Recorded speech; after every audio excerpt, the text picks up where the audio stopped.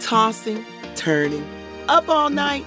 Sleep expert Dr. Wendy Troxel says getting better sleep may come down to your bedtime routine. Consider her 3 suggestions for improving yours. First, disconnect early.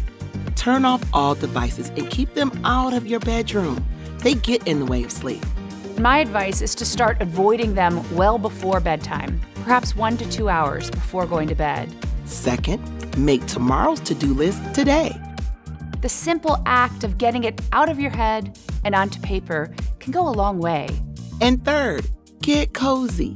Ideally, the bedroom is for rest, relaxation, other stuff, and little else. Your space matters. Invest in shades, comfy blankets, sheets, and pajamas. The more comfortable you feel in bed, the more likely you'll go to sleep and stay asleep.